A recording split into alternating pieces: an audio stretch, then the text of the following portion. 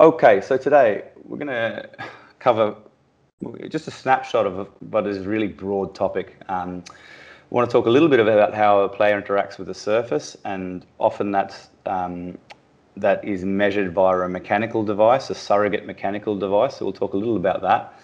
Talk a little about how pitches are changing, which we just touched on, and also just a little about football shoe selection. The first two parts are quite evidence-based, and the third calls on a little more clinical reasoning, just to give you something to take away back to your clinics and clubs. And I hope that during today, when we talk about football and possibly a little bit of Australian rules football and rugby, that you think about developing a rationale for why certain shoe and surface combinations might suit more than others, or in certain cases. I quickly want to thank Ivan from the Journal and Danny from Marketing for some of the wonderful images and pictures that they've helped me with over the last few years to disseminate some of our research. It's wonderful stuff. So a good place, I think, to start with some of this is to ask the players. Mears did just that in a study recently, where they asked a large number of players worldwide what they thought of the playing surface and the footwear as an injury risk, and a high percentage of them said that they thought it mattered. And the things that they came up with when pushed on what matters for the surface were things like a hard, bumpy or inconsistent surface, high or low grip. So you can see there's things that they thought caused injury and things that they thought believed to increase the risk of injury, but top of the pile was a hard surface, which is interesting. We'll get onto that. So when a player interacts with the surface, there needs to be enough resistance in that surface, in both the hardness of that surface, so when you push on it, it will resist enough for you to push off, and also enough grip or traction for your studs to be able to sink into that surface and not slip. So what we're wondering is there an optimal zone of traction or a window of traction and of hardness in which the athlete can push on that surface and perform their accelerations, decelerations and turns without having a loss of performance, or without increasing their injury risk. So I'll let you watch this. Hopefully the videos are coming through. If not, basically we have a player run up to a grass. He's on a natural grass surface. He runs up to a sideline in which the traction is suboptimal, and first of all he loses his footing, and then as the carpet kind of grips under his studs, he has too much traction and starts to really trip up. So there's two forms of, the traction or the grip between the studs on your shoes and the playing surface is often measured by a mechanical device, as we mentioned, and it's done in two ways. It's measured in the straight line, so a boot is dragged through the surface and the resistance between those two bodies to movement is measured. So as the shoe breaks through that grass, you measure the force.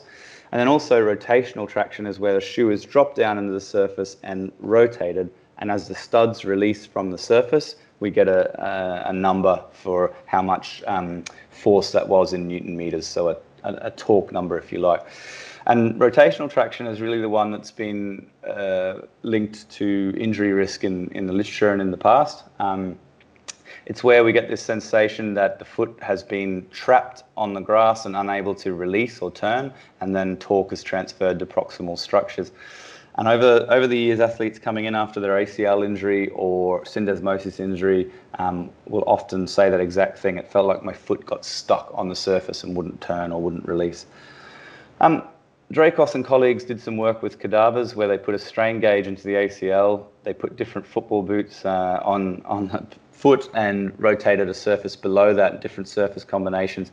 And the higher traction shoe and surface combinations significantly put more strain through the ACL in that study. That's also been done recently with actual humans. So Sinclair had some run, this is lab-based, but run up over a force plate, do a 180-degree turn and run back. And the shoes that had higher friction or traction or grip between the surface and the shoe put more force on the ACL through their modelling than the group here that had lower friction or traction.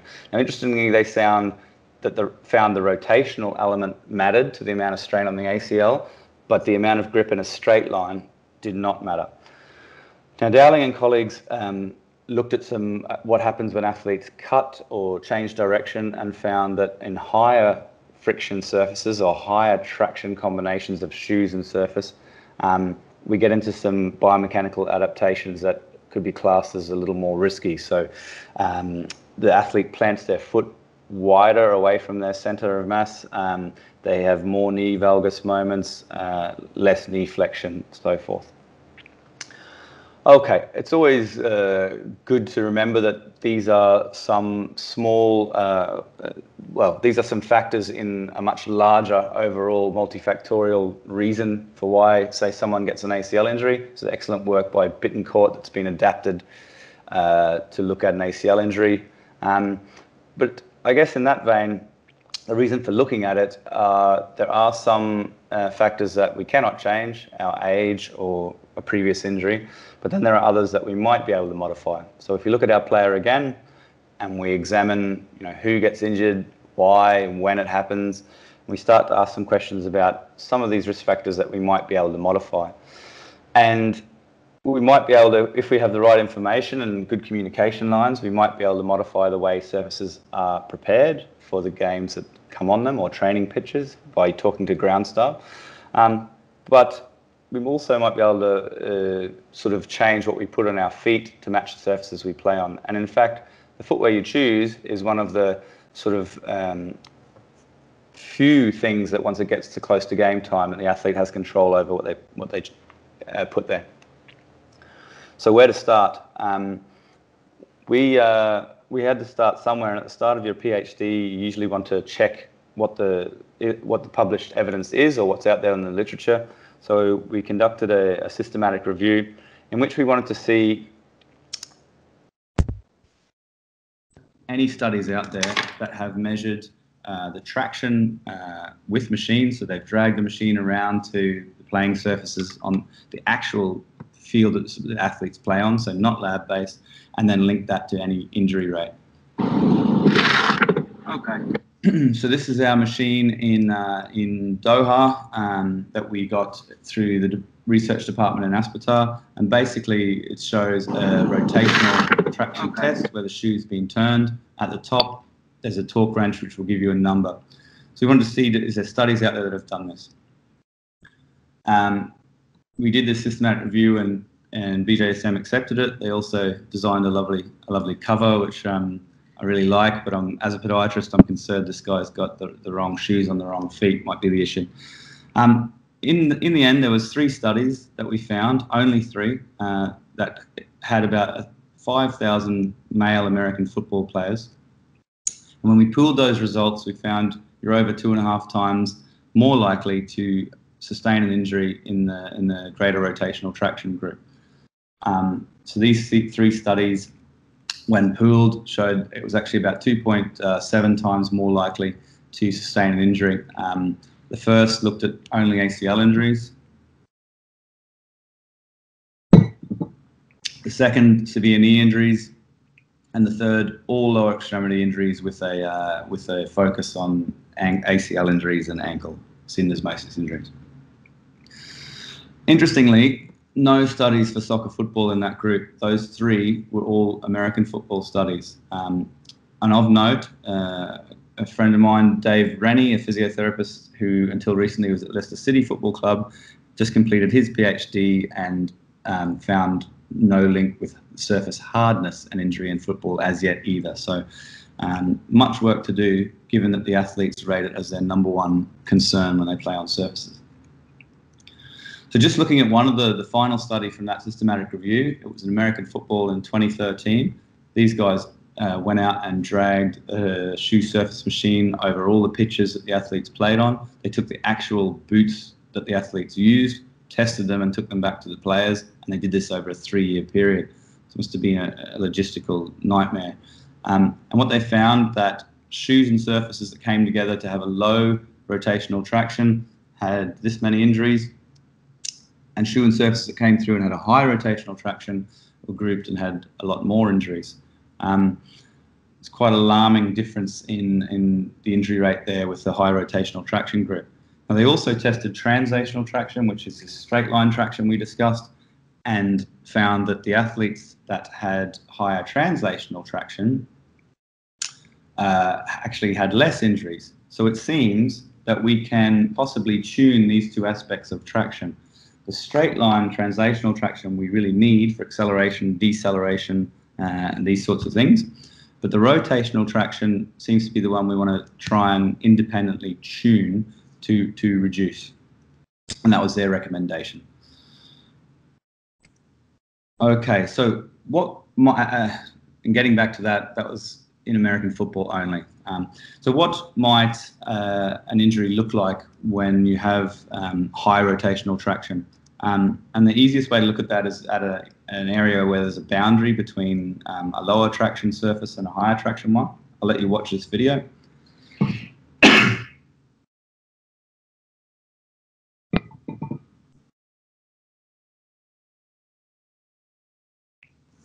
So hopefully that's playing, but basically a player runs up on a natural grass pitch or a hybrid reinforced pitch. It's concentrating on the ball, steps over onto a much higher friction surface and rolls the ankle. So they're not expecting this change, this inconsistency between the two amounts of traction or hardness, and then we have an issue. This has also happened in AFL. Basically, if you can see here, there's natural grass right along the side of the pitch, and then in this technical area, they've filled it with artificial pitch. So this player was concentrating on the ball, ran over, and shoe basically got stuck as he turned. It just wouldn't release. There is a video of this, but I'm going to skip it because it looks like Teams is working slowly. This particular case ended up with the lawyers in a legal dispute over the stadium, Etihad Stadium, putting this artificial grass this close with natural grass everywhere else. So you have to be mindful that these things are starting to end up with the lawyers. Okay, so back to our stadiums. Some good news. Aspire Sports Turf and FIFA, the Supreme Committee, have come together to recommend that the stadiums in Doha for World Cup 2022 will have 5 metres of sideline between where the artificial grass starts and the side of the pitch, giving players lots of room to run outside the line if they're running along the sideline, etc. There'll be 3 metres at the training sites, which is also fantastic news. Anywhere we've been to speak on this particular subject, we've pushed really hard. We've pushed this on Twitter and we've pushed this in our publications. So it's fantastic to see this development. So what came next for us? Excuse me. Basically from there, we wanted to look at what happens with different grass types or any other factors that might affect this interaction. So obviously so many things can affect how this player interacts with that surface, the movement strategies they choose, the climate on the day, whether it's hot or cold or rainy or dry, even the temperature, the type of grass or the grass species seems to be one also. So John Orchard did some research and found that there are less or fewer ACL injuries on particular grass species, ryegrass, which is a cool season grass or winter grass, compared with Bermuda grass, which is a summer grass for hot and dry climates. So in Doha, we have this situation where across the QSL or across our training pitches, for most of the year while it's hot and dry, we would have either Bermuda grass or paspalum grass. So these grasses are both warm season grasses that are quite strong and have been linked with some higher injury issues. In winter, when the weather becomes a bit cooler, January and so forth, they overseed them with ryegrass, cooler season grass, to keep coverage on the pitch. So we have these two different situations occurring. ACL injuries and ankle sprains were shown to be more likely in warmer climate zones of European soccer and AFL. And I think from memory that Achilles injuries were more common in the cooler zones. So there are kind of climatic reasons for different injuries, it seems. So we started, and the titles sort of give this away, we got 6 different football shoes, looked at one elite playing surface, which was the national team surface in Aspire, tracked the weather, and we really wanted to assess the variation in this traction between the shoe and the surface over a full season. We did that by using a machine that we had made in the US, so a commercially available, quite simple machine. And the reason to use a machine for this is it's just reliable or repeatable, if you like, to be able to drop that shoe down with the same amount of force and rotate it in a repeatable manner. Obviously, we'd love to measure this in humans running over the pitch, and we're working on that as well. But it's a lot harder to get them to run exactly the same way thousands of times to test different shoes and different surfaces. So for the moment, it's a surrogate mechanical machine. On this machine, you have an artificial foot. The whole assembly turns. The weights we lift up and drop down, and the studs drop into the surface. You then turn a simple torque wrench and get a measurement. The assembly also slides forward. So with this strain gauge, you can pull it forward, and the shoe will slide across the surface, and as it releases or the resistance eases, you'll get a measurement in newtons. So the first one on the torque wrench is Newton meters, and the one down here is Newton. So it's force, essentially, rotational force and linear force. At the same time, we measured these spots. We measured lots of locations on the pitch. We measured the hardness of the surface. So in here you have a little missile that drops down a tube called the Clegg hammer. Once it hits the bottom, there's a deceleration that occurs at the surface, and we get a rating in Gs. So if there's a very fast deceleration, you'll have a high number. If there's a slow deceleration, we'll have a low number. So that means a softer pitch. We also tested soil moisture to see how wet or dry the pitches were, humidity, temperature, and a whole manner of things at the same time. The 6 shoes were in different outsole groups. So we had some from what's called an artificial grass outsole, which means small, round, short studs. We had a lot of shoes from the firm ground outsole group, which is probably the most common group used, and they can be blades or round studs or combinations of both. And then we had a soft ground shoe with screw-in metal studs. In this case, they were 11 millimeters at the front and 13 at the back. You can interchange these studs to be longer. So just an example of what they look like, the side profile of those groups. They tend to be short, round, and lots of them in the artificial ground studs, a little bit longer and a little different shapes in the firm ground, and then these kind of long, conical, soft ground studs. Probably all seen before. All right, on this figure here, we have rotational traction on the vertical axis. So the higher the number goes, the higher the resistance to the shoe releasing from the surface. Down the bottom, we have the months in which we did the testing on the field. And we also have what type of grass it was, whether it was a warm season grass, switched to that cool season in January, our cooler month, the transition, so we have some warm and some cool, and then onwards. The groups, so the grey group here is the soft ground studs, and they stayed consistently higher in terms of traction across the season. See, we all had a relative dip here across the groups. The firm ground group is the orange when they're all average, and then the last group is this sort of smaller studs, which are sitting right down low in terms of rotational traction. You can see in January, this is getting quite low, and we might find that if we have the athlete run a kind of traction course and feel that they're slipping or losing any performance, that we might then adjust up to a different stud type. So from this, I think we can conclude that traction does vary given different grass types and different climate. We obviously have some hot months and humid months and some cooler, dry months, and that you can adjust the type of outsoles you use to the conditions that you come across.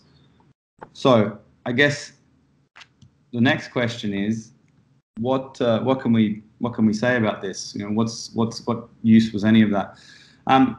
This kind of logo-tastic slide here is a piece we did for the Aspetar journal, where we asked physios and podiatrists from a lot of clubs, some international federations, the Women's Australian Matildas soccer football team, Women's AFL, Men's Australian Rules football. So a lot of different practitioners, and also an NFL franchise. And we asked what they thought about athletes returning after their ACL reconstruction or surgery, and when they start running again, because at some stage they've got to get back on that pitch, put a shoe on their feet and run again. So if you want to read that, it's open access, but basically we asked, are there any surface considerations, any shoe considerations, what seems like a good idea? And the conclusion was that reducing rotational traction is something that it seems like fairly pragmatic advice and intuitive at this stage. Should they return straight away into their soft ground shoes? Probably not. Unless they're being rushed back into a Champions League final or something, it seems like the risk is high and the reward is quite low.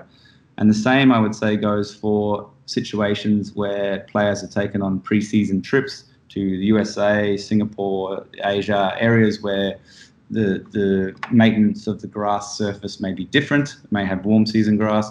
Should they look at having outsole options when there's not a lot riding on it? It's a sponsor commitment rather than something where you'd rather roll the dice. I understand players may not want to slip, so defenders and goalkeepers will often wear screw-in studs. They get hell from the coach if they slip over and in a large moment of the match. But on the other side, if you're doing your on-field rehab or you're in a match in which there's not a lot riding on it, it doesn't seem like a great idea. And so I should say that we also tested the straight line traction on all of these shoes back in our study and didn't find a large difference. Since then, we've piloted athletes running into different shoe types, and they've subjectively relayed to us that they're not having episodes of slipping. So we now have had some quite large players in large profile players that play full time in these AG smaller studs because the pitches are evolving and the traction is there. So the recommendation really is that athletes should try and select footwear with the least rotational traction values and which no detriment in performance results. So you don't want them to slip, of course. We also don't want that shoe to get stuck. And I feel that's particularly important as this information trickles down to youth players that can play on suboptimal pitches, to the women's game that also sometimes get thrown onto suboptimal surfaces and artificial surfaces. At this stage, it's always good as a researcher to have someone tell you that correlation and causation are not the same thing.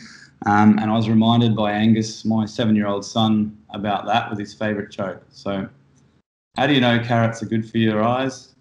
You never see rabbits wearing glasses. Okay, so there's some logic in that, but it does remind me that mechanical traction testing may not tell us a lot about how a human moves and interacts with the surface. We are doing other projects where we have wearable technology on athletes to see what happens when they run around and also to rate subjectively how they feel. But this is one way to at least check the surface in the shoe. So indeed, more work is needed to make that final link. We have it in American football, but we do not have it in soccer football as yet. And that's something we've been working on for the last 3 years. And I'm hoping to quite soon meet up with the wonderful team at Aspetar and the data from the NSMP practitioners to see how our surface traction data and our hardness data matches up with what happens in terms of injuries at certain times of the season. So there's news to come on that soon. The next section of this, I just want to quickly talk about hybrid pitches. I mentioned them at the start for the World Cup stadiums. Certainly, surfaces in general are really evolving. We wrote a piece for the Aspetar journal on this, and you can, again, it's open access, please go and read it if you're interested in this. But effectively, we talked about how most surfaces in the modern game are sand-based, so the water can run through them. They have excellent drainage. You don't often see waterlogged pitches anymore, so there's not often loss of performance. The ball really skips along. In fact, generally they'll add water via the sprinklers to the surface so that the ball does fizz along the surface, and they drain very well through the sand. Sand's unstable, though, so they're starting to use some fibres, or they have used for the last 20 years, fibres that then stabilise the sand to stop it from breaking down and shearing and failing underneath our feet, in which the natural grass then grows through. So we have these long fibres that are stitched into the surface around 200 millimeters down, and they're stitched every couple of centimeters. And then the natural grass intertwines around these. They're green, they're just under mowing height, so they add a little bit of robustness in terms of players trampling on them or the ball bouncing, or in the World Cup, they'll obviously be opening ceremonies and concerts and different things. So they add to the surface being able to tolerate match congestion.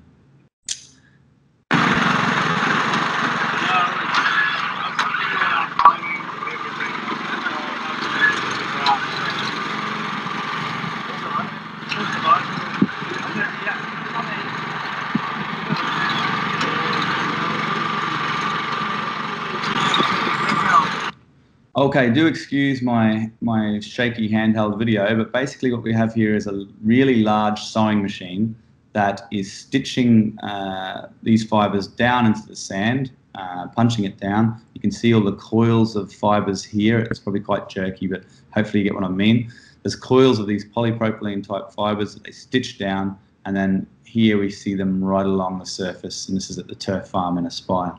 The grass will grow through this, and then you'll no longer see them as clearly, but they are there. So they look like this, that sand reinforced by the fibers, and there are different ways to do that. So you can have the stitching, which is the most common and which I believe will be here in Doha.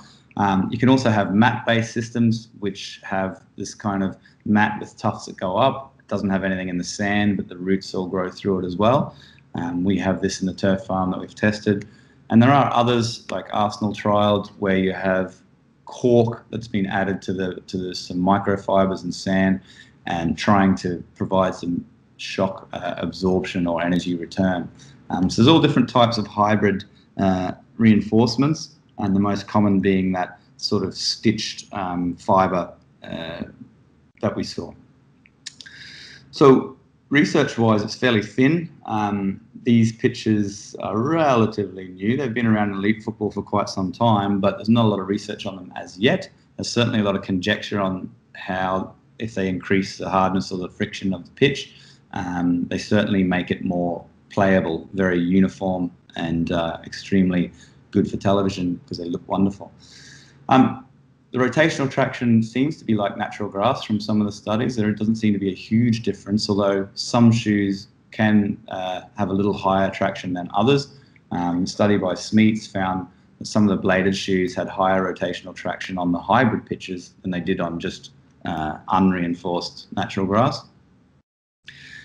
Probably have noticed that the rotational traction does not massively decrease when the surface is wet. Because they drain so well, you may not have to change the boots around a lot for when the weather is a little bit wet. So I think if you've grown up playing in the wet, you're automatically going to reach for your soft ground studs, and that may not always be necessary.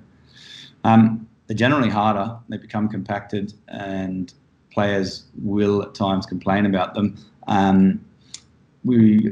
meaning that they need to be maintained in a certain way. So good communication with ground staff to make efforts to change how hard they are is essential.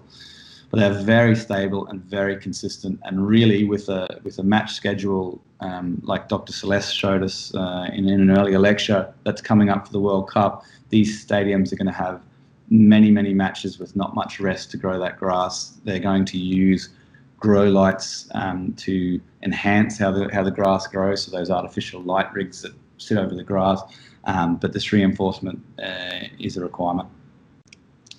We've done some research ourselves in the turf farm looking at hybrid surfaces and some ryegrass like they'll use in November, December, and we didn't find a huge difference across the shoe groups. We tested lots of different shoes. There were some individual shoes that did jump up a little bit, but no significant differences in the rotational traction, which is good news. They can use the hybrid reinforcing without having to worry too much about that. But they might have to tune the shoes in terms of how hard the surface gets. These smaller ones, obviously, if the surface is very hard, then they're going to work well, much better than the soft ground ones, but depends on the conditions of the day. So what can we do about any of that? Well, we can get to know our ground staff. This is Wayne Holmes, a Kiwi that has just left after 11 years at Aspire, who just looked after fantastic surfaces in the Aspire zone and across the QSL. This is him collecting data at Al Saad training pitch. Basically, these guys are out measuring lots of different positions 52 weeks of the year. So this data is coming in weekly for how hard the surface is, how much moisture might be in that surface, and the maintenance practices are all documented. So that's something we can actually get from them if we speak to them.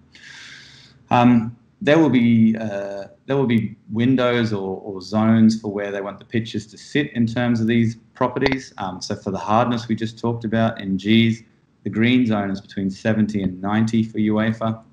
That might be a little bit different out here. They'll have their own that they've come up with at Aspire Sportster. But we can see if it's too low, it becomes very soft. So under 60, if it's over 100, it becomes very hard. The same goes for the amount of moisture. There's a zone. If it's too dry, it becomes hard. Too wet, it becomes soft. And traction. So the traction that, when that kind of studs release, at the moment they only have a green zone that says above 30, but they only have a lower limit. So they're worried about slipping. So under 20 Newton meters is too low. But really we have no upper limit. I'd probably like to see the development of a window like there are in some of the other zones. Now, if we can combine some of this objective data, the numbers that come in from these guys, with some subjective information from the teams, then we can have a really good communication lines with the ground staff where we're not just complaining, we're not just saying all the time the players complain about this, or to fix it, we can have a nice kind of communication loop going on. So an example of that is an Australian Rules Football Club asked me to help them out.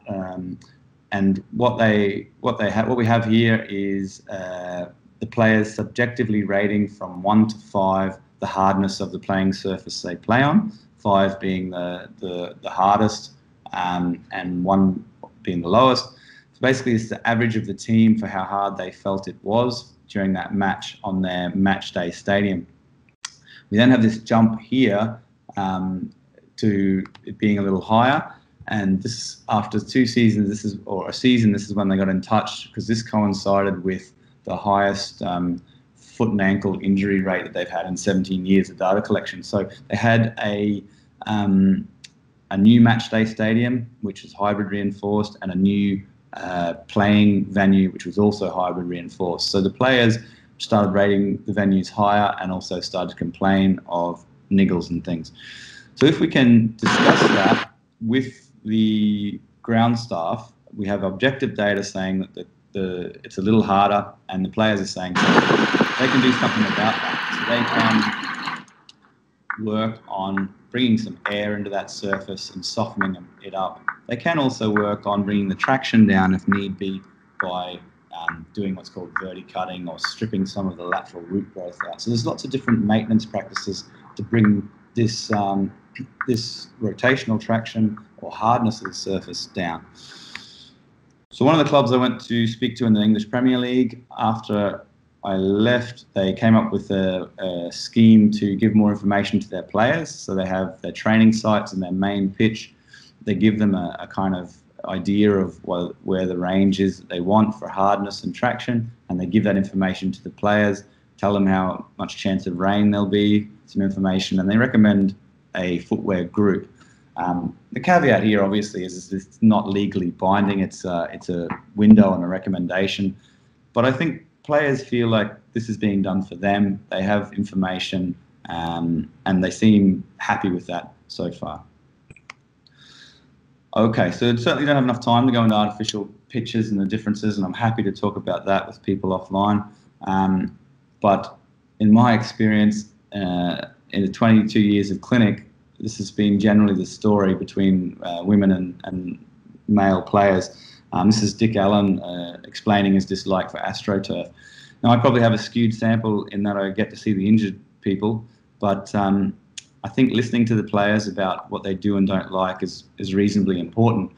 And I don't think this has changed for an awful long time. So in the Lancet in 1933, they talked about this, and we shouldn't forget that whilst we might not have the tools to work out in a very sound research methodology what's going on, it's the number one issue for players is the hardness or the traction of the surface. So, in a recent report from Scandinavia, 460 professional players said that a high percentage of them said that artificial turf increases injury in their opinion. The players were concerned with surface shifts, although there isn't great evidence for this. And interestingly, for the first time ever in any of these questionnaires, the female football players said they preferred artificial pitches.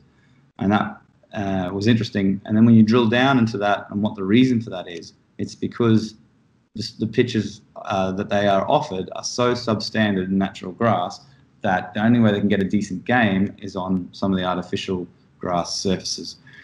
So the problem with artificial grass, in my opinion, is that often federations and management think that it is maintenance-free, and it certainly is not. The fibres fall over, the rubber crumb gets spread everywhere, and it needs to be maintained well. And at high schools, we see some shocking examples of this where they're just not maintained, and there's very, very hard and high traction surfaces. There isn't great evidence that injury rates are higher in soccer football, I should say, with X-strand studies and things, but there is evidence for increased ankle injuries.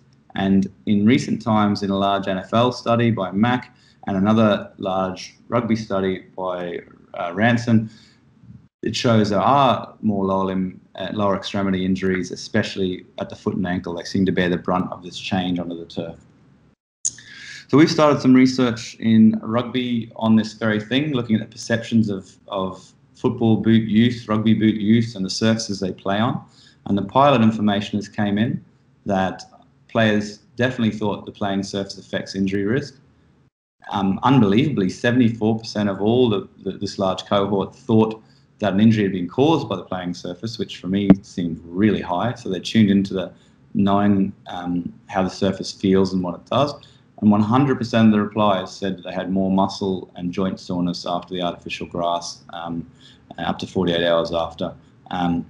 Some of the interviews, some of the things they wrote were things like long studs feel really unstable on the artificial grass, could feel like it can go over on my ankle, and we often got the foot feels like it gets stuck and doesn't release, and there was an awful lot of stuff about abrasions. So by no means is that an evidence-based overview, but I think if we're listening to the players, that's an important thing to begin with. So footwear is obviously evolving as well. But here we have Adidas first tuning the shoes, the founder of Adidas for the World Cup, in which this team was more successful when he put longer studs in for the wet surface. But we should be mindful that all these. The evolution of the playing surfaces and the evolution of the studs leading to higher and higher traction, but humans can't utilize all of that. So once you get to a certain amount of traction, we can only utilize so much, and we're not actually getting improved performance. So we're starting to possibly increase the injury risk. Football boots, what do? They certainly increase some of the ground reaction force, the peak ground reaction force and loading rates are higher if you run in a football boot compared to trainers or something, or a turf shoe. The plantar pressures from the studs that push through the shoe are higher in certain regions. The traction is obviously higher, and ankle and knee joint moments on change of direction are higher. But that makes sense. You have that grip to be able to really get the purchase to turn and change direction.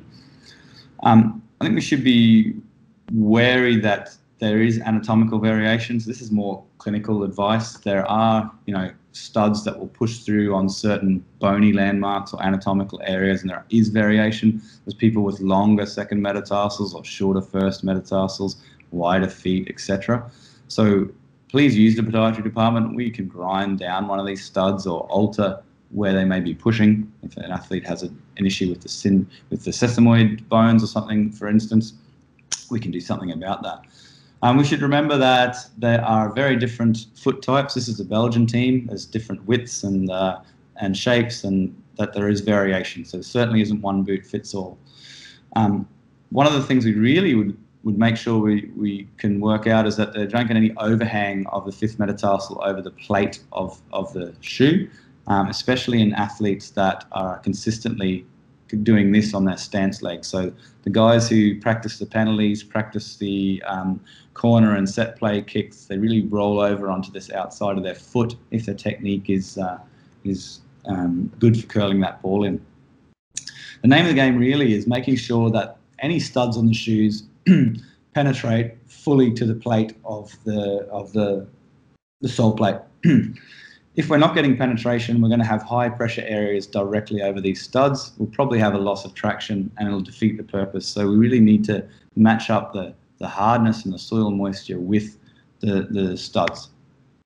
And one way to do that, sure, we can try and use data, it's difficult, is just go back to basics. Have your player run over some what's called a functional traction course.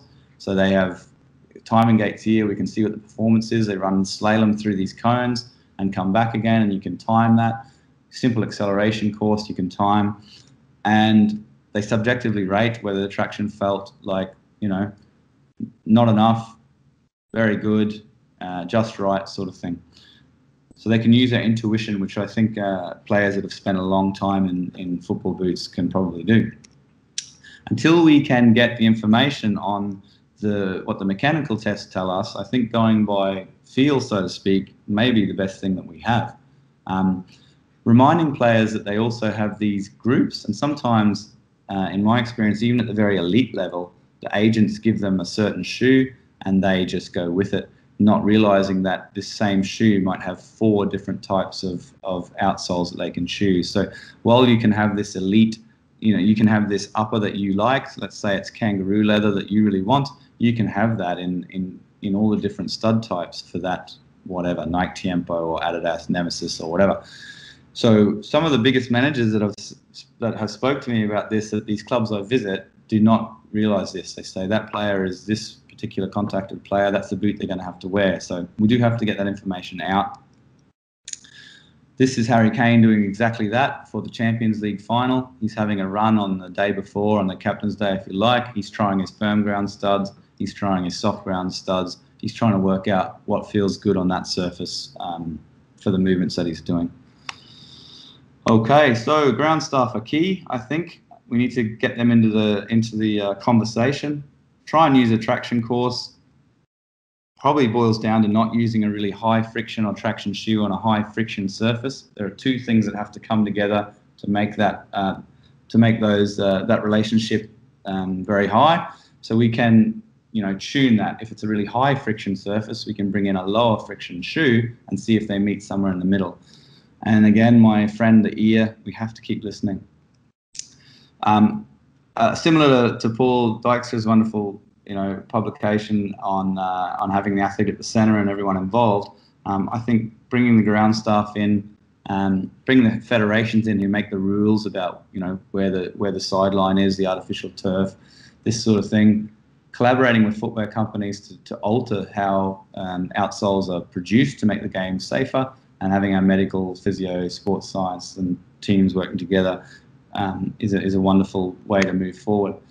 For us, what's next? As I said, we've been dragging that machine around the pitches of the QSL for nearly 3 years. So we're going to see, does traction really match up with injury in soccer football? We have some studies going on in the Premier League looking at perceptions of football boot use coming soon. And we're going to continue with these industry collaborations. And really, this one I wrestled with a lot. Obviously, once you're doing research with any industries, you can probably be seen as being somewhat biased. But these industries have no say on our publications or on the data. They actually want to be involved because we can do it by just buying the shoes, and they feel like they can get something out of it. So I'm happy to say that some of our data and our suggestions have gone into the outsoles that will be at the 2022 World Cup, and a women's shoe that's being produced for the 2023 World Cup in Australia, with the chief aim in the women's shoe to decrease rotational traction while keeping performance up. So for me, if that trickles down to people like Ava, who's a football mad, my daughter, then that will be surely worthwhile. Thank you.